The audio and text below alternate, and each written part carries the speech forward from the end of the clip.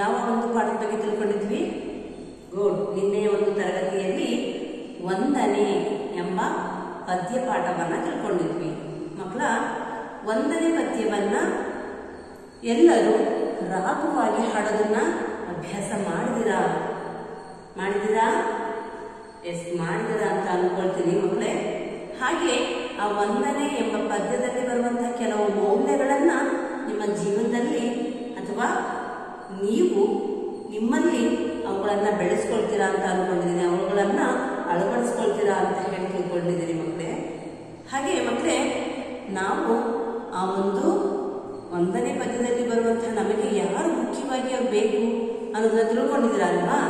ಅವ್ರ ಬಗ್ಗೆ ಆಗಲಿ ಅಥವಾ ಗುರು ಹಿರಿಯರ ಬಗ್ಗೆ ಆಗಲಿ ನಾವು ಒಂದು ಗೌರವವನ್ನ ಕೊಡೋದನ್ನ ಕಲ್ತ್ಕೋಬೇಕು ಅನ್ನೋದನ್ನ ನೀವು ಆ ಪದ್ಯದಲ್ಲಿ ತಿಳ್ಕೊಂಡಿದ್ದೀರಾ ಅಲ್ವಾ?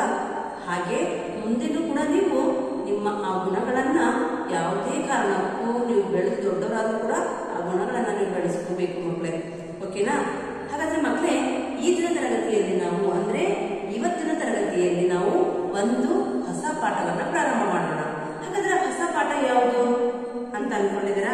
ಆ ಪಾಠದ ಹೆಸರೇನು ಗೊತ್ತಿದೆಯಾ?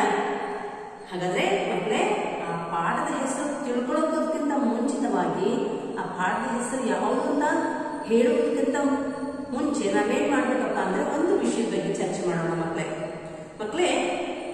ಈಗಿನ ತರಗತಿಯಲ್ಲಿ ಒಂದು ವಿಷಯದ ಬಗ್ಗೆ ಚರ್ಚೆ ಮಾಡ್ತಾ ನಾವು ಹೊಸ ಪಾಠವನ್ನು ಪ್ರಾರಂಭ ಮಾಡೋಣ ಮಕ್ಕಳೇ. ಹಾಗಾದ್ರೆ ಆ ಚರ್ಚೆ ಯಾವುದು? ಅದು ಯಾವ ವಿಷಯದ ಚರ್ಚೆ ಅಂತ ತಿಳ್ಕೊಳ್ಳೋದಕ್ಕೆ ಕುತೂಹಲ ಅಲ್ಲ, ತಿಳ್ಕೊಳ್ಳೋದಕ್ಕೆ ನಿಮ್ಗೆ. ಹಾಗಾದ್ರೆ ಯಾವ ವಿಷಯ ಅಂತಂದ್ರೆ ಮಕ್ಕಳೇ, ನಿಮ್ಮ ಮನೆಯಲ್ಲಿ ಯಾರೆಲ್ಲ ಇದ್ದೀರಾ? ನಿಮ್ಮ ಮನೆಯಲ್ಲಿರುವಂತಹ ಸದಸ್ಯರುಗಳು ಯಾರ್ಯಾರು ನಿಮಗೆ ಗೊತ್ತಿದೆ. ಯಾರ್ಯಾರು ಇರ್ತೀರಾ? ಅಪ್ಪ, ಅಮ್ಮ, ಅಣ್ಣ, ಅಕ್ಕ ಅಥವಾ ತಮ್ಮ, ತಂಗಿ, ಅಜ್ಜ, ಅಜ್ಜಿ, ಚಿಕ್ಕಪ್ಪ, ಚಿಕ್ಕಮ್ಮ, ದೊಡ್ಡಪ್ಪ, ದೊಡ್ಡಮ್ಮ, ಹೀಗೆ ಜಾಯಿಂಟ್ ಫ್ಯಾಮಿಲಿ ಅಂತ ಹೇಳ್ಬೋದು. ಹೌದಾ? ಹಾಗೆ ಕೆಲವೊಂದು ಕುಟುಂಬಗಳು ಸಿಂಗಲ್ ಫ್ಯಾಮಿಲಿ ಇರ್ತವೆ, ಬರೀ ಅಪ್ಪ, ಅಮ್ಮ, ಮಕ್ಕಳಿಬ್ರು ಇರ್ತಾರೆ, ಅಥವಾ ತಂಗಿನೋ, ತಮ್ಮನ, ಅಣ್ಣನೋ ಅಥವಾ ಅಕ್ಕನ, ಹೀಗಿರುವಾಗ ನಾವು ಮನೆಯಲ್ಲಿ ಒಟ್ಟಿಗೆ ಇರ್ತೀರಲ್ವಾ? ಒಟ್ಟಿಗೆ ಇದ್ದಾಗ ಯಾಕೆ ನಾವೆಲ್ಲ ಅಪ್ಪ, ಅಮ್ಮ ಮತ್ತೆ ಮಕ್ಕಳು ಈ ರೀತಿ ಎಲ್ಲ ಯಾಕೆ ಮಾಡ್ಕೊಳ್ತೀವಿ? ಯಾಕೆ ಅಂತಂದ್ರೆ ಒಬ್ರಿಗೊಬ್ರು ನೆರವಾಗ್ಲಿ ಅಂತ ಹೇಳಿ, ಒಬ್ರಿಗೊಬ್ರು ನೆರವಾಗ್ಲಿ ಅಂತ. ಹಾಗಾದ್ರೆ ಮಕ್ಕಳೇ, ಮನೆಯಲ್ಲಿ ಅಪ್ಪ ಒಬ್ಬರೇ ಇದ್ರೆ ಮನೆಯಲ್ಲಿ ಕೆಲಸವನ್ನ ಅಥವಾ ಹೊರಗಡೆ ಕೆಲಸವನ್ನ ಅಪ್ಪ ಒಬ್ಬರೇ ಮಾಡಕ್ ಸಾಧ್ಯನಾ? ಇಲ್ಲ. ಅಪ್ಪ ಹಾಗಾದ್ರೆ ಏನ್ ಮಾಡ್ಬೇಕು ಕೆಲಸನ? ಅಪ್ಪ ಏನ್ ಕೆಲಸ ಮಾಡ್ಬೇಕು? ಅಪ್ಪ ಆ ಕೆಲಸ ಮಾಡಿದ್ರೆ ಅದಕ್ಕೆ ಒಂದು ಅರ್ಥ ಇರುತ್ತೆ, ಬೆಲೆ ಇರುತ್ತೆ, ಅದನ್ನ ಬೇಗ ಮಾಡಿ ಮುಗಿಸ್ಬೋದು. ಎಲ್ಲ ಕೆಲಸವನ್ನು ಒಬ್ಬರ ಕೈಲೇ ಮಾಡಕ್ಕಾಗಲ್ಲ. ಹಾಗಾಗಿ ಅಪ್ಪ ಏನು ಹೊರಗಡೆ ಕೆಲಸ ಮಾಡ್ತಾರೆ, ಮನೆ ಒಳಗಡೆ ಕೆಲಸವನ್ನ ಯಾರು ಮಾಡ್ತಾರೆ? ಅಮ್ಮ ಮಾಡ್ತಾರೆ. ಅಮ್ಮ ಹೊರಗೆ ಮಾಡಿ ಮತ್ತು ಒಳಗಡೆ ಮಾಡಕ್ಕಾಗುತ್ತಾ? ಇಲ್ಲ. ಹಾಗಾಗಿ ಅಮ್ಮ ಮನೆಯಲ್ಲಿರುವಂತಹ ಸದಸ್ಯರುಗಳನ್ನ, ಮನೆಯಲ್ಲಿರುವಂತಹ ಜನಗಳನ್ನ ನೋಡ್ಕೊಳ್ಳೋದಕ್ಕೆ ಅಮ್ಮ ಮನೆಯಲ್ಲಿ ಎಲ್ಲರಿಗೂ ಅಡಿಗೆ ಮಾಡೋದು, ಎಲ್ಲರ ಬಟ್ಟೆಯನ್ನ ತೊಳೆಯೋದು, ಮನೆಯನ್ನ ಕ್ಲೀನ್ ಮಾಡೋದು, ಹೌದಾ? ಹೀಗೆ ಪಾತ್ರೆಗಳನ್ನ ತೊಳೆಯೋದು. ಹೀಗಾಗಿ ಅಮ್ಮ ಮನೆಯಲ್ಲಿ ಕೆಲಸ ಮಾಡ್ತಾರೆ. ಹಾಗಾದ್ರೆ ಮನೆಯಲ್ಲಿ ಕೆಲಸ ಅಮ್ಮ ಮಾಡಿದ್ರೆ ಹೊರಗಡೆಯಿಂದ ಅಪ್ಪ ನಮಗೆ ಆಹಾರಕ್ಕೆ, ಬಟ್ಟೆಗೆ, ಅದಕ್ಕೆಲ್ಲ ನಮಗೆ ಏನ್ ಮಾಡ್ತಾರೆ? ಅದಕ್ಕೆ ಬೇಕಾದಂತಹ ಒಂದು ಕೆಲಸವನ್ನ ಅಪ್ಪ ಮಾಡ್ತಾರೆ. ಹಾಗೆ ಅಪ್ಪ ಅಮ್ಮ ಇಬ್ಬರೇ ಮಾಡಕ್ ಸಾಧ್ಯನಾ? ಇಲ್ಲ. ಹಾಗಾಗಿ ಏನ್ ಮಾಡ್ತಾರೆ? ಮಕ್ಕಳು ಸಹಾಯ ಆಗ್ತಾರೆ. ಮಕ್ಕಳು ಸಣ್ಣ ಪುಟ್ಟ ಕೆಲಸವನ್ನ ಅಮ್ಮ ಮಾಡ್ಕೊಡ್ತಾರೆ. ಹಾಗಾಗಿ ಏನ್ ಮಾಡ್ತೀವಿ ನಾವು? ಒಬ್ರಿಗೊಬ್ರು ನೆರವಾಗ್ಲಿ ಅಂತ ಹೇಳಿ ನಾವೇನ್ ಮಾಡ್ತೀವಿ? ಹೀಗೆ ಜನಗಳಾಗಿ ನಾವು ಮನೆಯಲ್ಲಿ ಸದಸ್ಯರುಗಳನ್ನ ಮಾಡ್ಕೊಳ್ತೀವಿ. ಹಾಗೆ ನಾವು ಮನೆಯಲ್ಲಿರುವವರು ಸದಸ್ಯರುಗಳು ಅಷ್ಟೇ ನಾವು ಇರಕ್ ಸಾಧ್ಯನಾ? ಇಲ್ಲ. ಯಾಕಪ್ಪ ಅಂತಂದ್ರೆ ಅಕ್ಕಪಕ್ಕದವರು ಅಂದ್ರೆ ನೆರೆಹೊರೆಯವರು ಅಂತ ಹೇಳ್ತೀವಲ್ಲ, ನೈಬರ್ಸ್ ಅಂತ ಹೇಳ್ತಾರೆ ಇಂಗ್ಲಿಷ್ ನಲ್ಲಿ. ಹೀಗೆ ಅಕ್ಕಪಕ್ಕದವರು ಅವರೆಲ್ಲ ಕೂಡ ನಮಗೆ ಸಹಾಯ ಆಗ್ತಾರೆ. ಯಾಕೆಂದ್ರೆ ಕೆಲವೊಂದು ಸಮಯದಲ್ಲಿ ನಮಗೆ ಅಕ್ಕಪಕ್ಕದವರ ಒಂದು ಸಹಾಯ ಬೇಕಾಗುತ್ತೆ, ನೆರವು ಬೇಕಾಗುತ್ತೆ. ಹಾಗಾಗಿ ನಾವೇನ್ ಮಾಡ್ಬೇಕು? ನಮ್ಮ ಸುತ್ತಮುತ್ತಲಿರುವಂತಹ ಸಮಾಜದಲ್ಲಿರುವಂತಹ ಎಲ್ಲ ಒಂದು ನೆರೆಹೊರೆಯವರ ಜೊತೆ, ಜನಗಳ ಜೊತೆ ನಾವೇನ್ ಮಾಡ್ಬೇಕು? ಅನ್ಯೋನ್ಯತೆಯಿಂದ, ಹೊಂದಾಣಿಕೆಯಿಂದ ಮಾಡ್ಕೊಂಡು ಹೋಗ್ಬೇಕು. ಹಾಗಾಗಿ ನಾವೇನ್ ಮಾಡ್ಬೇಕಪ್ಪ ಅಂತಂದ್ರೆ ಕೆಲವೊಂದು ಮೌಲ್ಯಗಳನ್ನ ನಮ್ಮಲ್ಲೇ ಬೆಳೆಸ್ಕೋಬೇಕಾಗುತ್ತೆ. ಹೌದಾ ಮಕ್ಕಳೇ? ಹಾಗಾದ್ರೆ ನೆರವು ಅಂದ್ರೇನು? ಸಹಾಯ ಅಂದ್ರೇನು? ನೆರವು ಅಂದ್ರೇನು? ಸಹಾಯ ಅಂದ್ರೇನು ಮಕ್ಕಳೇ? ನೆರವು ನೆರವು ಅಂದ್ರೆ ಸಹಾಯ ಅಂದ್ರೆ ಒಂದೇ ಪದ, ನೆರವು ಅಂದ್ರೆ ಒಂದೇ, ಸಹಾಯ ಅಂದ್ರೆ ಒಂದೇ. ಹಾಗೆ ನೆರವು ಮತ್ತು ಸಹಾಯ ಅನ್ನೋದು ಇನ್ನೊಂದು ಪದ ಸಹಕಾರ ಅಂತ ಹೇಳ್ತೀವಿ ಮಕ್ಕಳೇ. ಸಹಕಾರ ಅನ್ನೋ ಒಂದು ಸಹಾಯ ಅನ್ನೋ ಒಂದು ಪದಕ್ಕೆ ಇನ್ನೊಂದು ಅರ್ಥ ಸಹಕಾರ. ಹಾಗಾದ್ರೆ ಮಕ್ಕಳಿಗೆ ಯಾಕೆ ಇದನ್ನೆಲ್ಲ ಹೇಳಿದೆ ಅಂದ್ರೆ ನಾವು ಇವತ್ತು ಪ್ರಾರಂಭ ಮಾಡುವಂತಹ ಪಾಠ ಸಹಕಾರ ಅಂತೇಳಿ. ನಿಮ್ಮ 1ನೇ ತರಗತಿಯಲ್ಲಿ 2ನೇ ಪಾಠ ಸಹಕಾರ ಅಂತೇಳಿ. ಹಾಗಾದ್ರೆ ಪಾಠದ ಹೆಸರು ಮಕ್ಕಳೇ ಸಹಕಾರ. ಪಾಠದ ಹೆಸರೇನು? ಸಹಕಾರ. ಸಹಕಾರ ಅಂದ್ರೆ ಮಕ್ಕಳೇ ಸಹಾಯ ಅಥವಾ ನೆರವು ಅಂತ ಹೇಳ್ತೀವಿ. ಓಕೆನಾ? ಹಾಗಾದ್ರೆ ಸಹಕಾರ ಪದದ ಅರ್ಥ ಏನು ಅಂದ್ರೆ ಹೊಸ ಪದ ಇದೆ, ಹೌದಾ? ಸಹಕಾರ ಪದದ ಅರ್ಥ ಸಹಾಯ ಅಥವಾ ನೆರವು. ಓಕೆ ಮಕ್ಕಳ? ಹಾಗೆ ಮಕ್ಕಳೇ ಇವತ್ತಿನ ದಿವಸ ನಾವು ಯಾವ ಪಾಠವನ್ನು ಪ್ರಾರಂಭ ಮಾಡೋಣ? ನಿಮ್ಮ ಪಠ್ಯಪುಸ್ತಕದಲ್ಲಿ 2ನೇ ಪಾಠವಾದಂತಹ ಸಹಕಾರ ಎಂಬ ಗದ್ಯವನ್ನ ಪ್ರಾರಂಭ ಮಾಡೋಣ. ಮಕ್ಕಳೇ ಎಲ್ಲರೂ ಪಠ್ಯಪುಸ್ತಕವನ್ನು ಓಪನ್ ಮಾಡ್ಕೊಳ್ಳಿ. ಪುಟ ಸಂಖ್ಯೆ 6ರಲ್ಲಿ ಕೆಲವೊಂದು ಪ್ರಾಣಿಗಳನ್ನ ಕೊಟ್ಟಿದ್ದಾರೆ ಮಕ್ಕಳೇ. ಕಾಣಿಸ್ತಾ ಇದೆಯಾ ಮಕ್ಕಳೇ ಎಲ್ಲರಿಗೂ? ಓಕೆ. ಈ ಪ್ರಾಣಿಗಳ ಚಿತ್ರ ಏನಪ್ಪ? ಹಾಗಾದ್ರೆ ಕೊಟ್ಟಿದ್ದ ಚಿತ್ರವನ್ನ ತೋರಿಸಿ ಪದ ಹೇಳಿಸಿ ಅಥವಾ ಪದವನ್ನ ಅಲ್ಲಿ ಕೊಟ್ಟಿದ್ದಾರೆ. ಆ ಪದದಲ್ಲಿ ಬಂದಿರುವಂತಹ ಅಕ್ಷರಗಳನ್ನ ಗುರುತಿಸಬೇಕು. ಗುಣಿತಾಕ್ಷರವನ್ನು ಆಲ್ರೆಡಿ ಕಲ್ತಿದ್ದೀರಾ, ಒತ್ತಕ್ಷರವನ್ನು ಕೂಡ ಕಲ್ತಿದ್ದೀರಾ. ಈ ಪದದಲ್ಲಿ ಯಾವ ಗುಣಿತಾಕ್ಷರ ಬಂದಿದೆ ಆ ಗುಣಿತಾಕ್ಷರವನ್ನ ನೀವು ಗುರುತಿಸ್ಬಿಟ್ಟು ಆ ಪದವನ್ನ ಓದಬೇಕು. ಈ ಚಿತ್ರದಲ್ಲಿ ಕಾಣಿಸ್ತಾ ಒಂದು ಪ್ರಾಣಿನೋ ಅಥವಾ ಪಕ್ಷಿನೋ ಅದು ಯಾವುದು ಹಾಕಿದ್ರೆ ಅದು ಏನ್ ಕಾಣಿಸ್ತಾ ಇದೆ ನಿಮಗೆ ಚಿತ್ರದಲ್ಲಿ? ಎಸ್, ಏನದು? ಕೋಳಿ. ನೆಕ್ಸ್ಟ್ ಚಿತ್ರದಲ್ಲಿ ಏನ್ ಕಾಣಿಸ್ತಿದೆ ಮಕ್ಕಳೇ? ಎಸ್, ನೆಕ್ಸ್ಟ್ ಪಾರಿವಾಳ. ಹಾಗಾದ್ರೆ ಈ ಪದದಲ್ಲಿ ಯಾವ ಗುಣಿತಾಕ್ಷರ ಬಂದಿದೆ? ಪಾಕಿಳಿ ಪ, ರಾಗುಡಿಸುರಿ, ಪಾರಿ, ವಾಕಿಳಿ ವಾ, ಲಾತುಳ ವಾಳ, ಪಾರಿವಾಳ. ಈ ರೀತಿಯಾಗಿ ಗುಣಿತಾಕ್ಷರಗಳನ್ನ ನೀವು ಗುರುತಿಸ್ಕೊಳ್ತಾ ಪದವನ್ನು ಓದೋದನ್ನು ಪ್ರಾರಂಭ ಮಾಡಿದ್ರೆ ನಿಮಗೆ ಯಾವುದೇ ಕನ್ನಡ ಅಕ್ಷರಗಳು ಕಷ್ಟ ಆಗಲ್ಲ. ಕನ್ನಡ ಪದಗಳು ಓದೋದಕ್ಕೆ ನಿಮಗೆ ಈಸಿ ಆಗುತ್ತೆ. ಮಕ್ಕಳೇ ಕೆಳಗಡೆ ಚಿತ್ರದಲ್ಲಿ ಕಾಣಿಸುವಂತ ಪಕ್ಷಿ ಯಾವುದು? ಎಸ್, ಗುಬ್ಬಚ್ಚಿ. ಹೌದು, ಗುಬ್ಬಚ್ಚಿ ಎಲ್ಲ ನೋಡಿದಿರಲ್ವಾ? ಓಕೆ, ನಿಮ್ಮ ಮನೆಗಳಲ್ಲಿ ಗೂಡನ್ನ ಕಟ್ಟುತ್ತೆ. ಹಾಗಾಗಿ ನೆಕ್ಸ್ಟ್ ಚಿತ್ರದಲ್ಲಿ ಒಂದು ಏನ್ ಕಾಣಿಸ್ತಿದೆ? ನಿಮ್ದು ಕೂಡ ಇರುತ್ತೆ, ನಿಮ್ಮವೆಲ್ಲ ಇವು ಹೊಲ ಗದ್ದೆ ಇರುತ್ತೆ, ತೋಟ. ಎಸ್, ಯಾವುದು? ತೋಟ. ನೆಕ್ಸ್ಟ್ ಚಿತ್ರದಲ್ಲಿ ಕಾಣಿಸುವಂತದ್ದು ಯಾವ ಒಂದು ಪೈರದು, ಯಾವ ಒಂದು ಬೆಳೆ? ಜೋಳದ ತೆನೆನಾ, ಸೂರ್ಯಕಾಂತಿ ತೆನೆನಾ? ನೀವೆಲ್ಲ ನೋಡಿರ್ತಾನೆ ಪೈರುಗಳನ್ನ, ಬೆಳೆಗಳನ್ನ. ಎಸ್, ಹಾಗಾದ್ರೆ ಯಾವುದು? ರಾಗಿ ತೆನೆ. ನೋಡಿ ಪಕ್ಕದಲ್ಲಿ ಕೊಟ್ಟಿದ್ದಾರೆ ರಾಗಿ, ಗಾಬರಿ ಸುಗ್ಗಿ, ರಾಗಿ, ತಾಯಿತ್ವತೆ, ನಾಯಿತ್ವನೆ, ರಾಗಿ ತೆನೆ. ಓಕೆ, ಇದು ಯಾವ ತೆನೆ? ರಾಗಿಯ ತೆನೆ. ಹಾಗಾದ್ರೆ ಮಕ್ಕಳೇ ನೆಕ್ಸ್ಟ್ ಚಿತ್ರದಲ್ಲಿ ಕಾಣಿಸುವಂತದ್ದು ಏನು? ಓಕೆ, ಗುಟುಕು. ಗುಟುಕು ಅಂದ್ರೆ ಒಂದು ತಾಯಿ ಪಕ್ಷಿ. ಒಂದು ತಾಯಿ ಪಕ್ಷಿ ಏನ್ ಮಾಡುತ್ತೆ? ತನ್ನ ಗೂಡಲ್ಲಿರುವ ಮರಿಗೆ ಆಹಾರವನ್ನ ಬಾಯಿಯಲ್ಲಿ ಕಚ್ಚಿಕೊಂಡು ತಗೊಂಬಂದು ತನ್ನ ಮರಿಗೆ, ಆ ಗೂಡಲ್ಲಿರುವಂತ ತನ್ನ ಮರಿಗೆ ಗುಟುಕನ್ನು, ಒಂದು ಗುಟುಕು ಅಂತ ಹೇಳಿದ್ರೆ ನಾವು ಒಂದು ಗುಟುಕು ನೀರು ಕುಡಿತೀವಿ ಅಂತ ಹೇಳ್ತೀವಿ ಅಲ್ವಾ, ಒಂದು ತುತ್ತು ಅಂತೇಳಿ. ಹಾಗೆ ಆ ಒಂದು ಬಾಯಲ್ಲಿ ಕಚ್ಕೊಂಡು ಬಂದಿರುವಂತ ಆಹಾರವನ್ನ ತನ್ನ ಮರಿಗೆ ತಿನ್ನಿಸುತ್ತೆ. ಅದಕ್ಕೆ ಆ ಒಂದು ಚಿತ್ರ ಇದೆ. ಓಕೆನಾ? ಹಾಗಾದ್ರೆ ಕೋಳಿ, ಪಾರಿವಾಳ, ತೋಟ, ಗುಬ್ಬಚ್ಚಿ ಇವನ್ನೆಲ್ಲ ರಾಗಿ ತೆನೆ ಯಾಕೆ ಕೊಟ್ಟಿದ್ದಾರೆ ಮಕ್ಕಳೇ? ಯಾಕೆ ಕೊಟ್ಟಿದ್ದಾರೆ ಅಂದ್ರೆ ನಿಮ್ಮ ಸಹಕಾರ ಪಾಠದಲ್ಲಿ ಕೋಳಿ, ಪಾರಿವಾಳ, ಗುಬ್ಬಚ್ಚಿ ಇವುಗಳು ಒಂದು ಹೊಲದಲ್ಲಿ ಏನ್ ಮಾಡ್ತವೆ ಅನ್ನೋದನ್ನ ನಾವು ಈ ಪಾಠದ ಮುಖಾಂತರ ತಿಳ್ಕೊಳ್ಳೋಣ. ಈ ಒಂದು ಪ್ರಾಣಿಗಳನ್ನ, ಪಕ್ಷಿಗಳನ್ನ ನಿಮ್ಮ ಚಿತ್ರದಲ್ಲಿ ಈ ಪಕ್ಷಿಗಳು ಏನೆಲ್ಲ ಮಾಡ್ತವೆ ಅನ್ನೋದನ್ನ ಕೊಟ್ಟಿದ್ದಾರೆ. ಈ ಒಂದು ಪ್ರಾಣಿಗಳು, ಈ ಒಂದು ಪಕ್ಷಿಗಳು ಯಾವ ರೀತಿ ಒಬ್ಬರಿಗೊಬ್ಬರು ಸಹಾಯವನ್ನ ಮಾಡ್ತವೆ ಅನ್ನೋದನ್ನ ನೀವು ಈ ಪಾಠದ ಮುಖಾಂತರ ತಿಳ್ಕೋಬಹುದು. ಓಕೆನಾ? ಹಾಗಾದ್ರೆ ನೆಕ್ಸ್ಟ್ ಪುಟ ತಿರುಗಿಸಿ. ಓಕೆ ಮಕ್ಕಳೇ, ನೆಕ್ಸ್ಟ್ ಪುಟದಲ್ಲಿ ಪಾಠ 2 ಸಹಕಾರ ಗದ್ಯ. ಹಾಗೆ ಮಕ್ಕಳೇ ನೋಡಿ, ಇಲ್ಲೊಂದು ಚಿತ್ರ ಕಾಣಿಸ್ತಿದೆ ಅಲ್ವಾ? ನೋಡಿ, ಹೌದು, ಏನಿದೆಲ್ಲ? ಒಂದು ಹೊಲ. ಹೊಲದಲ್ಲೆಲ್ಲ ಏನ್ ಬೆಳೆದು ನಿಂತಿದೆ? ರಾಗಿ ಪೈರು. ಪೈರು ಅಂದ್ರೆ ಬೆಳೆ. ರಾಗಿ ಪೈರು ಬೆಳೆದು ನಿಂತಿದೆ. ಹಾಗೆ ಇಲ್ಲೆಲ್ಲ ಯಾವ ಪಕ್ಷಿಗಳಿದ್ದಾವೆ? ಕೋಳಿ ಇದೆ.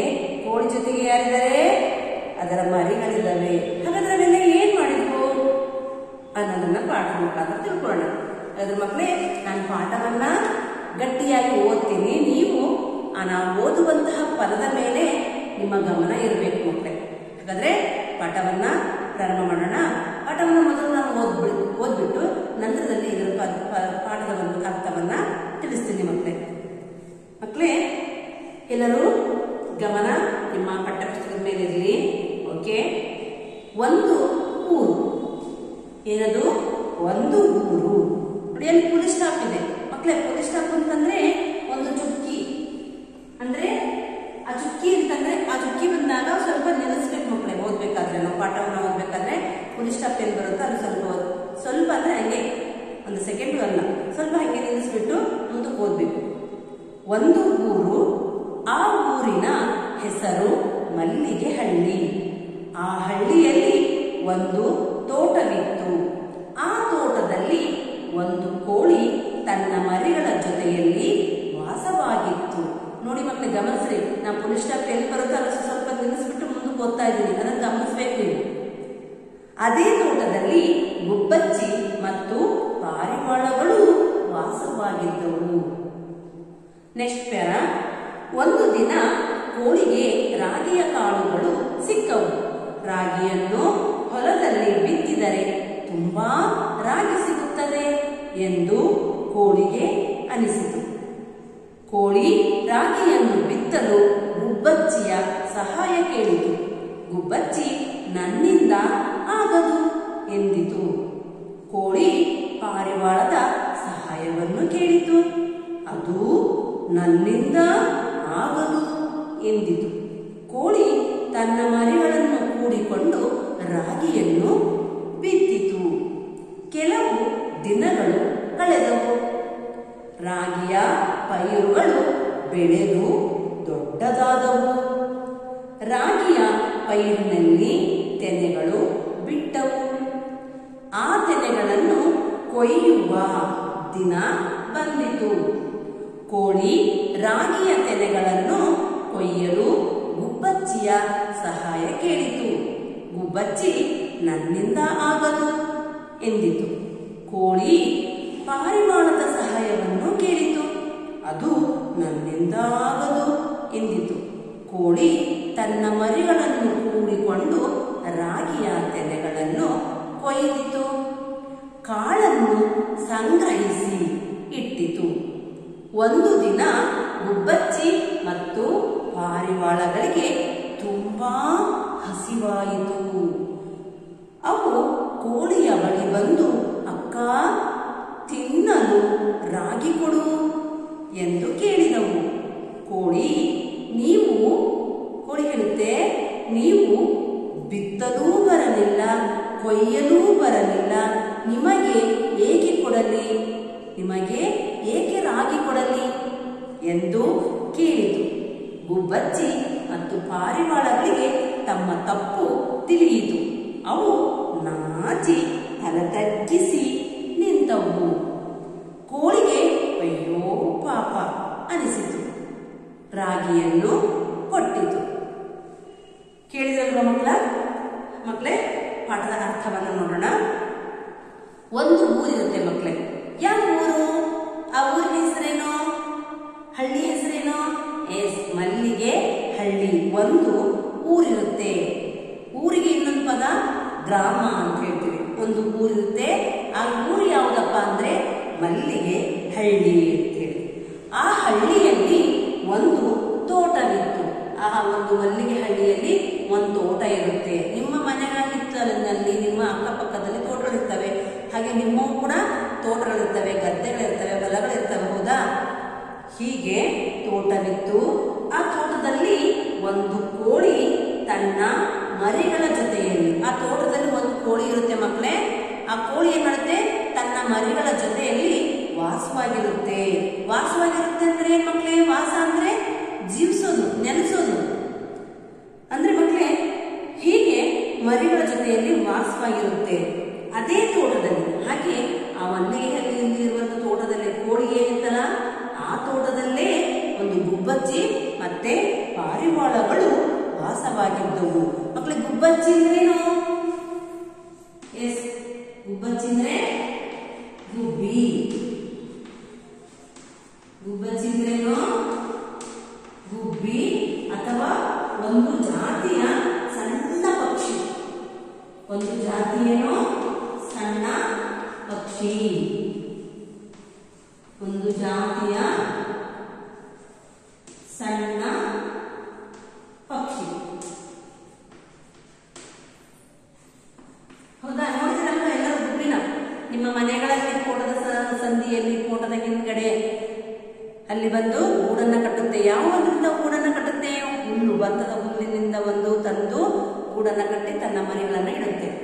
ಹಾಗೆ ಆ ಪಕ್ಷಿ ನೋಡ್ಲಿಕ್ಕೆ ತುಂಬಾ ಚಿಕ್ಕದಾಗಿರುತ್ತೆ. ಅಂತಹ ಒಂದು ಗುಬ್ಬಚ್ಚಿ ಮತ್ತೆ ಪಾರಿವಾಳಗಳು ಕೂಡ ಎಲ್ಲಿ ವಾಸವಾಗಿರ್ತವೆ ಮಕ್ಕಳೇ?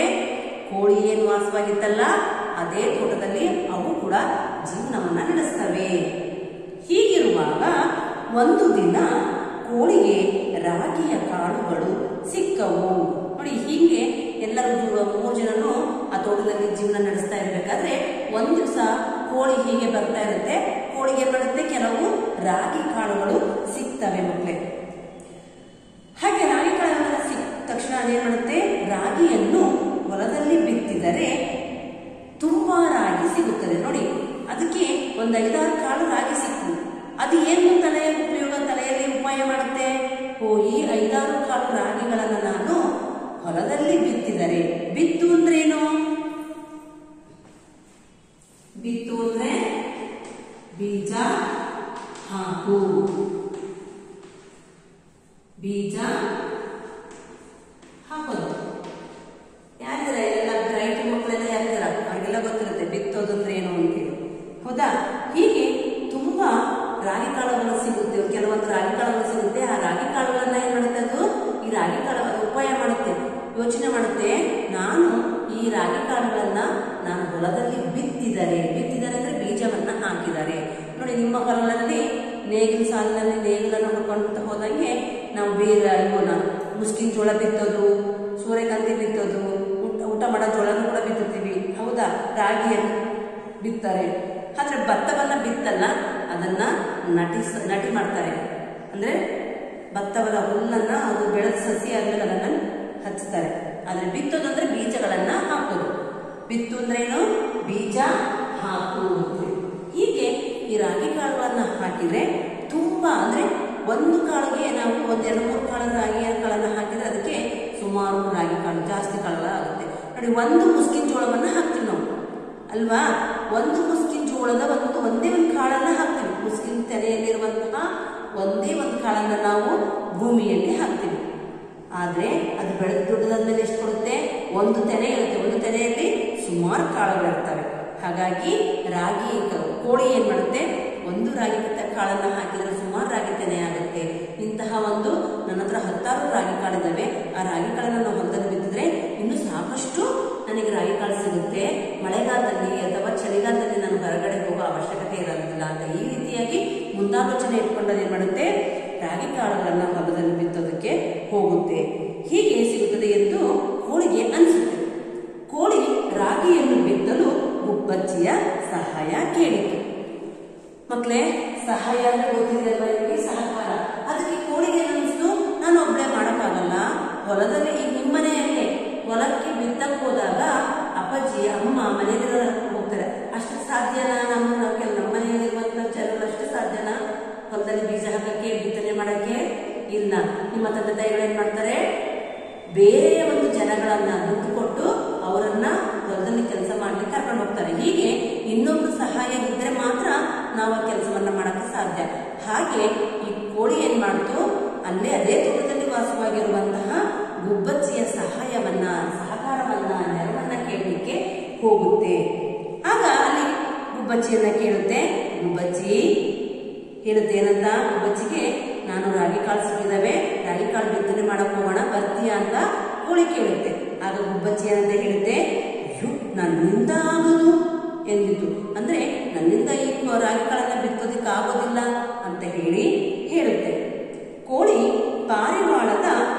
ಸಹಾಯವನ್ನು ಕೇಳಿತು. ಹಾಗೆ ಅದೇ ತಡದಲ್ಲಿ ಮತ್ತೆ ಇನ್ನೊಂದಿತ್ತು ಪಾರಿವಾಳ. ಹಾಗೆ ಗುಬ್ಬಚ್ಚಿ ಕೇಳಿದ ನಂತರ ಕೋಳಿ ಏನ್ ಮಾಡುತ್ತೆ, ಯಾರ ಹತ್ರ ಹೋಗುತ್ತೆ, ಪಾರಿವಾಳದ ಹತ್ರ ಹೋಗುತ್ತೆ. ಅಲ್ಲಿ ಪಾರಿವಾಳದ ಸಹಾಯವನ್ನು ಕೇಳುತ್ತೆ. ಅದು ಕೂಡ ಏನಂತ ಹೇಳುತ್ತೆ, ನನ್ನಿಂದ ಆಗದು ಅಂತ ಹೇಳುತ್ತೆ. ಹೀಗೆ ಹೇಳಿದ ನಂತರ ಕೋಳಿ ಏನ್ ಮಾಡುತ್ತೆ, ತನ್ನ ಮರಿಗಳನ್ನು ಕೂಡಿಕೊಂಡು ರಾಗಿಯನ್ನು ಬಿತ್ತಿತು. ಆದ್ರೆ ಕೋಳಿ ಇವ್ರು ಯಾರು ಬರಲಿಲ್ಲ ಅಂತ ಹೇಳಿ ಅದನ್ನ ಸುಮ್ಮನೆ ಕೂರ್ಲಿಲ್ಲ. ಅದೇನ್ ಮಾಡ್ತು, ತನ್ನ ಎಲ್ಲ ಮರಿಗಳನ್ನು ಕೂರಿಸ್ಕೊಂಡು ಹೊಲದಲ್ಲಿ ಹೋಗಿ ರಾಗಿಯನ್ನ ಬಿತ್ತಿತು. ಹಾಗೆ ರಾಗಿಯನ್ನ ಬಿತ್ತಿದ ನಂತರ ತಕ್ಷಣಕ್ಕೆ ಬಂದ್ಬಿಡುತ್ತಾ ರಾಗಿ ತಾನೆ, ಅಷ್ಟು ತಕ್ಷಣಕ್ಕೆ ಬೆಳೆದ್ಬಿಡುತ್ತಾ ಇಲ್ಲ. ಕೆಲವು ದಿನಗಳು ಕಳೆದವು, ಹೋದ್ವು. ಕಳೆದವು ಅಂದ್ರೇನು, ಹೋದ್ವು. ಕೆಲವು ದಿನಗಳು ಬಿತ್ತಿ ಆದ ನಂತರ ಹೋದ್ವು. ರಾಗಿಯ ಪೈರುಗಳು ಬೆಳೆದು ದೊಡ್ಡದಾದವು. ಮಕ್ಕಳೇ, ರಾಗಿಯ ಪೈರು ಅಂದ್ರೆ ಮಕ್ಕಳೇ,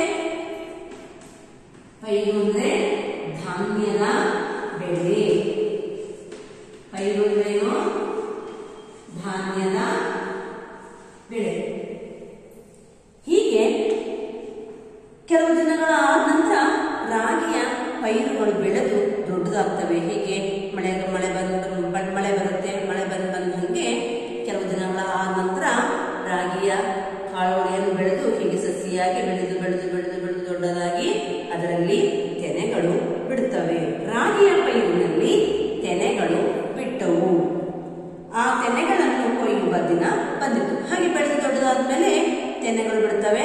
ತೆನೆಗಳು ಬಿಟ್ಟಾದ ನಂತರ ಒಂದು ಕೊಯ್ಯುವಂತಹ ಒಂದು ಸಮಯ ಬರುತ್ತೆ. ನಿಮ್ಮ ಮನೆಗಳಲ್ಲಿ ರಾಗಿಯನ್ನ ಅಥವಾ ಮುಸ್ಕಿನ ಜೋಳವನ್ನ ಹಾಕಿದಾಗ ಆ ತಕ್ಷಣಕ್ಕೆ ನಾವು ಕೊಯ್ಕೆ ಬರಕಾಗುತ್ತಾ ಇಲ್ಲ. ಅದು ಬೆಳೆದು ದೊಡ್ಡದಾಗಿ ಅದು ಇಷ್ಟು ದಿನ ಅಂತ ಇರುತ್ತೆ.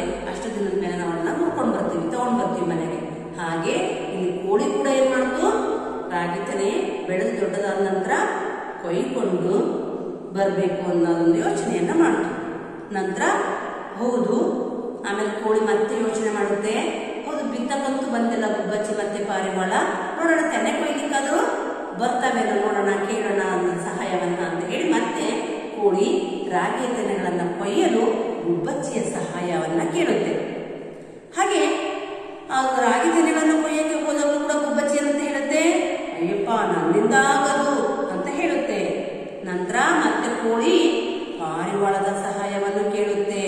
ಅದು ಕೂಡ ಏನಂತ ಹೇಳುತ್ತೆ, ಇಲ್ಲ ನನ್ನಿಂದ ಆಗದು ಅಂತ ಹೇಳುತ್ತೆ.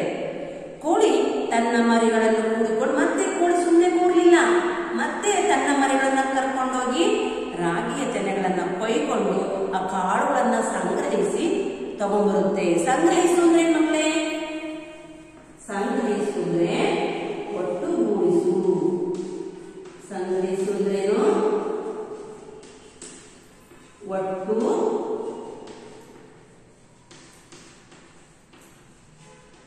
ಒಟ್ಟುಗೂಡಿಸು.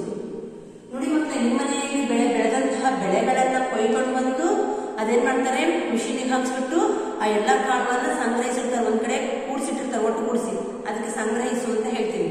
ಹಾಗಾದ್ರೆ ಸಂಗ್ರಹಿಸಿದ್ರೆ ಒಟ್ಟುಗೂಡಿಸುವುದು. ಹೀಗೆ ಆ ರಾಗಿ ಎಲ್ಲಾ ಕಾಳುಗಳನ್ನ ಏನ್ ಮಾಡ್ತದ್ದು, ಕೋಳಿ ಸಂಗ್ರಹಿಸಿ ಒಂದ್ ಕಡೆ ಇಟ್ಕೊಳ್ತು. ಹೀಗಿರುವಾಗ ಒಂದಿನ ಅಂದ್ರೆ ಒಂದ್ ದಿವಸ ಗುಬ್ಬಚ್ಚಿ ಮತ್ತೆ ಪಾರಿವಾಳಗಳಿಗೆ ತುಂಬಾ ಹಸಿವಾಗುತ್ತೆ. ಹಸಿವು ಅಂದ್ರೇನು, ಊಟಕ್ಕೆ ಇಲ್ಲದೆ ಇದ್ದಾಗ ಹಸಿವಾಗುತ್ತೆ. ಹೊಟ್ಟೆಗೆ ಊಟ ಇದ್ದಾಗ ನಮ್ಗೆ ಹಸಿವಾಗಲ್ವಾ, ಹಾಗೆ ಈ ಗುಬ್ಬಚ್ಚಿ ಮತ್ತೆ ಪಾರಿವಾಳಗಳಿಗೆ ಹಸಿವಾಗುತ್ತೆ. ಅವಕ್ಕೆ ಹಸಿವಾದಾಗ ಆ ಗುಬ್ಬಚ್ಚಿ ಮತ್ತೆ ಪಾರಿವಾಳಗಳ ಮನೆಯಲ್ಲಿ ತಿನ್ನೋದಕ್ಕೆ ಏನೂ ಇರೋದಿಲ್ಲ. ಆಗ ಏನ್ ಮಾಡ್ತಾವವು, ಅಯ್ಯೋ ನಾವು ಕೋಳಿಯನ್ನ ಹೇಗೆ ಕೇಳೋದು, ಕೋಳಿ ಅಕ್ಕನ್ನ ಹೇಗೆ ಕೇಳೋದು, ಅದು ರಾಗಿ ತೆನೆಗಳನ್ನ ಬಿತ್ತೋಕ್ ಕರೆದಾಗ ನಾವು ಹೋಗ್ಲಿಲ್ಲ, ಮತ್ತು ರಾಗಿಯ ತೆನೆಗಳನ್ನ ಕೊಯ್ಲಿಕ್ಕೆ ಕರೆದಾಗೂ ಕೂಡ ನಾವು ಹೋಗ್ಲಿಲ್ಲ. ಈಗ ನಮಗೆ ತುಂಬಾ ಹಸಿವಾಗಿದೆ, ಮನೆಯಲ್ಲಿ ನೋಡಿದ್ರೆ ಎಂತಹದೂ ಇಲ್ಲ ತಿನ್ನೋದಿಕ್ಕೆ, ನಾವೀಗ ಹೇಗೆ ಹೋಗಿ ಕೇಳೋದು ಅನ್ನೋ ಒಂದು ಯೋಚನೆಯಲ್ಲಿ ಏನ್ ಮಾಡ್ತವೆ, ಅವು ಒಂದ್ ದಿವಸ ಹಸಿವಾಗ್ತವೆ. ಆ ನಂತರ ಅವು ಏನ್ ಮಾಡ್ತವೆ ನೋಡಿ, ಅವು ಕೋಳಿಯ ಬಳಿ ಬಂದು, ಕೋಳಿಯ ಬಳಿ ಅಂದ್ರೆ ಮಕ್ಕಳೇ, ಬಳಿ ಅಂದ್ರೆ ಹತ್ತಿರ ಅಥವಾ ಸಮೀಪ ಅಂತ. ಹತ್ತಿರ ಅಥವಾ ಸಮೀಪ, ಹೀಗೆ ಕೋಳಿಯ ಬಳಿ ಬರ್ತವೆ. ಕೋಳಿಯ ಬಳಿ ಬಂದು ಏನ್ ಮಾಡ್ತವೆ, ಕೋಳಿಯ ಹತ್ರ ಬಂದು ಏನ್ ಮಾಡ್ತವೆ ನೋಡೋಣ.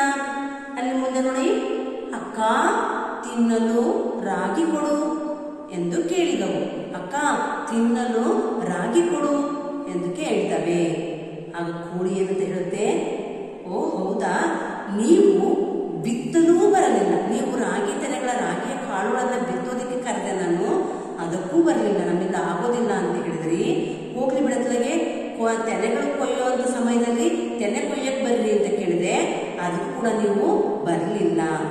ಹಾಗಾದ್ರೆ ನಾನು ನಿಮ್ಗೆ ಹೇಗೆ ಕೊಡ್ಬೇಕು ರಾಗಿಯನ್ನ? ನೀವು ಯಾವುದಕ್ಕೂ ಬಂದಿಲ್ವಲ್ಲ, ನಾನು ಯಾಕೆ ನಿಮಗೆ ರಾಗಿ ಕೊಡ್ಲಿ ಅಂತ ಹೇಳಿ ಕೋಳಿ ಹೇಳುತ್ತೆ. ಆಗ ಗುಬ್ಬಚ್ಚಿ ಮತ್ತು ಪಾರಿವಾಳಗಳಿಗೆ ತಮ್ಮ ತಪ್ಪು ತಿಳಿಯಿತು. ಆಗ ಗುಬ್ಬಚ್ಚಿ ಮತ್ತು ಪಾರಿವಾಳಗಳು ಏನಾಗುತ್ತೆ, ಅವುಗಳ ತಪ್ಪು ಗೊತ್ತಾಗುತ್ತೆ, ಅವ್ರ ತಪ್ಪು ತಿಳಿಯುತ್ತೆ. ಹೌದು, ನಾವು ಮಾಡಿ ತಪ್ಪಾಗಿತ್ತು, ನಾವು ಅವತ್ತು ಹೋಗಿದ್ರೆ ಇವತ್ತು ನಾವು ಕೂಡ ಎಷ್ಟೊಂದು ರಾಗಿ ಕಾಳುಗಳನ್ನ ಇಟ್ಕೋಬಹುದಾಗಿತ್ತು ಮನೆಯಲ್ಲಿ. ನಾವು ಅವತ್ತು ಹೋಗಿದ್ರೆ, ಅವತ್ತಿನ ದಿವಸ ನಾವು ಕೆಲಸಕ್ಕೆ ಹೋಗಿದ್ರೆ ಇವತ್ತು ನಮ್ಮ ಮನೆಯಲ್ಲಿ ತುಂಬಾ ಕಾಳುಗಳು ಇರ್ತಿದ್ವು, ನಾವು ಬೇರೆಯವರನ್ನ ಕೇಳುವಂತ ಅವಶ್ಯಕತೆ ಇರ್ತಿರ್ಲಿಲ್ಲ. ಹಾಗಾಗಿ ನಮ್ಮ ತಪ್ಪಿದೆ ಅಂತ ಹೇಳಿ ಏನ್ ಮಾಡ್ತವೆ, ನಾಚಿ ತಲೆ ತಗ್ಗಿಸಿ, ಅಂದ್ರೆ ಅವ್ರು ನಾಚಿಕೆ ಆಯ್ತು, ಅಂಜಿಕೆ ಆಯ್ತು. ಹಾಗಾಗಿ ಓಕೆ ತಲೆಯನ್ನ ತಗ್ಗಿಸ್ತಾವ. ಅಕ್ಕ ರಾಗಿ ಕೋಳಿ ಅಕ್ಕ ಹಾಗೆ ಹೇಳಿದ ತಕ್ಷಣನೇ, ನಾನು ನಿಮಗೆ ಹೇಗೆ ಕೊಡ್ಬೇಕು ರಾಗಿ ಅಂತ ಹೇಳಿದ ತಕ್ಷಣನೇ ಈ ಗುಬ್ಬಚ್ಚಿ ಮತ್ತು ಪಾರಿವಾಳಗಳಿಗೆ ನಾಚಿಕೆ ಆಗುತ್ತೆ. ಆಗ ತಲೆಯನ್ನ ತಗ್ಗಿಸ್ತವೆ. ಅಂದ್ರೆ ನೀವು ಏನಾದ್ರೂ ಒಂದು ಅಮ್ಮ ಮನೆಯಲ್ಲಿರೋ ಒಂದು ಕೆಲಸ ಹೇಳಿರ್ತಾಳೆ, ಅದಕ್ಕೆ ನೀವು ಹೋಗೋದಿಲ್ಲ, ಮಾಡೋದಿಲ್ಲ. ಆಗ ಅಮ್ಮ ಮಾಡಿರ್ತಾಳೆ, ಆ ತಕ್ಷಣಕ್ಕೆ ನಿಮ್ಗೆ ಏನೋ ಒಂದು ತಿನ್ನೋದು ಬೇಕಾಗಿರುತ್ತೆ. ಆಗ ಅಮ್ಮ ಹೇಳ್ತಾಳೆ, ಅವಾಗಲೇ ಅವ್ರು ಕೆಲಸ ಮಾಡೋದ್ರೆ ಮಾಡಲಿಲ್ಲ, ಈಗ ಇದನ್ನ ಕೇಳಕ್ ಬಂದಿಯಾ ಅಂತ ನಿಮಗೊಂಥರ ಇದಾಗುತ್ತೆ, ಅಯ್ಯೋ ಅಂತ ಹೌದಲ್ವಾ ಅಂತ ಅವ್ರು ತಲೆ ತಗ್ಗಿಸ್ತೀರಾ ಅಲ್ವಾ. ಹಾಗೆ ಇಲ್ಲಿ ಗುಬ್ಬಚ್ಚಿ ಮತ್ತೆ ಪಾರಿವಾಳಗಳಿಗೆ ನಾಚಿಕೆಯಾಗಿ ತಲೆ ತಗ್ಗಿಸ್ತವೆ. ಹಾಗೆ ಸುಮ್ಮನೆ ನಿಂತ್ಕೊಳ್ತವೆ, ಮತ್ತೇನು ಮಾತಾಡೋದಿಲ್ಲ. ಮತ್ತೆ ಕೋಳಿಗೆ ಅನ್ಸುತ್ತೆ, ಏನನ್ಸುತ್ತೆ, ಅಯ್ಯೋ ಪಾಪ, ಆ ಕೋಳಿ ಮತ್ತು ಗುಬ್ಬಚ್ಚಿ ಮತ್ತು ಪಾರಿವಾಳ ಬಗ್ಗಿ ತಲೆ ಬಗ್ಗಿಸಿ ನಿಂತ್ಕೊಂಡಿರೋದನ್ನ ನೋಡ್ಬಿಟ್ಟು ಕೋಳಿಗೆ ಅಯ್ಯೋ ಪಾಪ ಅಂತ ಹೇಳಿ ಅನ್ಸುತ್ತೆ. ಆ ನಂತರ ಏನ್ ಮಾಡುತ್ತೆ, ತಾನು ಕೂಡಿಟ್ಟಿರುವಂತಹ, ಅಲ್ಲಿ ಮನೆ ಒಳಗಡೆ ಕೂಡಿಟ್ಟಿರುವಂತಹ ರಾಗಿಯ ಕಾಳುಗಳನ್ನ, ಆ ರಾಗಿ ಕಾಳುಗಳನ್ನ ಏನ್ ಸಂಗ್ರಹಿಸಿ ಇಟ್ಟಿತ್ತಲ್ವಾ, ಆ ಸಂಗ್ರಹಿಸಿದಂತಹ ಕಾಳುಗಳನ್ನ ಸ್ವಲ್ಪ ತಂದು ಗುಬ್ಬಚ್ಚಿ ಮತ್ತೆ ಪಾರಿವಾಳಗಳಿಗೆ ಕೊಡುತ್ತೆ. ಇದು ಒಂದು ಸಹಾಯ. ಮಕ್ಕಳೇ, ಈ ಒಂದು ಪಾಠದಿಂದ ನಾವು ಏನ್ ತಿಳ್ಕೊಳ್ತೀವಿ ಅಂತಂದ್ರೆ, ಒಂದು ಒಬ್ಬರಿಗೊಬ್ಬರು ಸಹಕಾರವನ್ನ ಮಾಡಿದ್ರೆ ಆ ಒಂದು ಕೆಲಸದಲ್ಲಿ ನಮಗೆ ಪ್ರತಿಫಲವನ್ನ ಕೊಡುತ್ತೆ. ಹಾಗೆ ನಾವು ಕೂಡ ಅದರಿಂದ ಬರುವಂತಹ ಒಂದು ಉಪಯೋಗವನ್ನ ಪಡ್ಕೋಬಹುದು ಅಂತ ಹೇಳಿ. ಮಕ್ಕಳೇ, ನೋಡಿದ್ರಲ್ವಾ, ಕೋಳಿ ತನಗೆ ಸಿಕ್ಕಂತಹ ರಾಗಿ ಕಾಳುಗಳನ್ನ ಹೊಲದಲ್ಲಿ ಬಿತ್ತಿತ್ತು, ಆ ಗುಬ್ಬಚ್ಚಿ ಮತ್ತೆ ಪಾರಿವಾಳಗಳನ್ನ ಕರೆಯಿತು, ಆದ್ರೆ ಅವು ಹೋಗ್ಲಿಲ್ಲ ಅಲ್ವಾ. ಮಕ್ಕಳೇ, ಈ ಒಂದು ಪಾಠದಿಂದ ನೀವು ಕೂಡ ನಿಮ್ಮ ಮನೆಯಲ್ಲಿ ತಂದೆ ತಾಯಿಗಾಗ್ಲಿ, ಅಣ್ಣ ಅಕ್ಕರಿಗಾಗ್ಲಿ, ತಮ್ಮ ತಂಗಿಯಂದರಿಗಾಗ್ಲಿ, ಅಜ್ಜರಿಗ ಅಜ್ಜಿಯರಿಗೂ, ಅಪ್ಪ ದೊಡ್ಡಪ್ಪ ಚಿಕ್ಕಪ್ಪ ದೊಡ್ಡಮ್ಮ, ಇವ್ರಿಗೆ ಯಾರಿಗೇ ಆಗ್ಲಿ, ಅಥವಾ ಅಕ್ಕಪಕ್ಕದ ನೆರೆಹೊರೆಯವರಿಗೆ ಆಗ್ಲಿ, ಯಾರಿಗೇ ಆಗ್ಲಿ, ನಾವು ಅವರಿಗೆ ಸಹಕಾರ ಮಾಡಿದ್ರೆ ಅವರು ನಮಗೆ ಸಹಕಾರವನ್ನ ಕೊಡ್ತಾರೆ. ನಾವು ಅವ್ರಿಗೆ ಸಹಾಯ ಮಾಡಿದ್ರೆ ಅವರು ನಮಗೆ ಸಹಾಯವನ್ನ ಮಾಡ್ತಾರೆ. ಹೀಗೆ ನಾವು ಒಂದು ಪರಿಸರದಲ್ಲಿದ್ದಾಗ ಆ ಸಮಾಜದಲ್ಲಿ ಒಬ್ಬರಿಗೊಬ್ಬರು ಒಂದು ಸಹಕಾರವನ್ನ ಕೊಡ್ತಾ, ಸಹಾಯವನ್ನ ಮಾಡ್ತಾ ಇದ್ರೆ ಆಗ ಯಾವುದೇ ಒಂದು ಕಷ್ಟಗಳನ್ನ ನಾವು ಸುಲಭವಾಗಿ ಪರಿಹರಿಸಬಹುದು ಅಂತ ಹೇಳಿ ಈ ಪಾಠದ ಮೂಲಕ ನಾವು ತಿಳ್ಕೋಬಹುದು. ಮಕ್ಕಳೇ, ಈ ಪಾಠದಿಂದ ನಾವು ಏನ್ ಮಾಡಿದ್ವಿ, ಹೊಸ ಪದಗಳ ಅರ್ಥವನ್ನ ತಿಳ್ಕೊಂಡ್ವಿ. ಹಾಗೆ ಈ ಪಾಠದಿಂದ ಒಂದು ಮೌಲ್ಯವನ್ನ ತಿಳ್ಕೊಂಡ್ವಿ. ಅಂದ್ರೆ ಒಬ್ಬರಿಗೊಬ್ಬರು ಸಹಾಯದ ಒಂದು ಗುಣವನ್ನ ಬೆಳೆಸ್ಕೋಬೇಕು ಅಂತ ಹೇಳಿ ಈ ಪಾಠದ ಮುಖಾಂತರ ತಿಳ್ಕೊಂಡ್ವಿ ಅಲ್ವಾ ಮಕ್ಕಳ. ಹಾಗಾದ್ರೆ ಮಕ್ಕಳೇ, ಈ ಪಾಠದ ಪ್ರಶ್ನೋತ್ತರಗಳಿಗೆ ನೀವು ಉತ್ತರವನ್ನ ಹುಡುಕಿ ಬರೀಬೇಕಾಗುತ್ತೆ. ಮಕ್ಕಳೇ, ನಾಳಿನ ತರಗತಿಯಲ್ಲಿ ನಾವೇನ್ ಮಾಡೋಣ, ಒಂದು ಹೊಸ ಪಾಠವನ್ನ ಪ್ರಾರಂಭ ಮಾಡೋಣ. ಧನ್ಯವಾದಗಳು.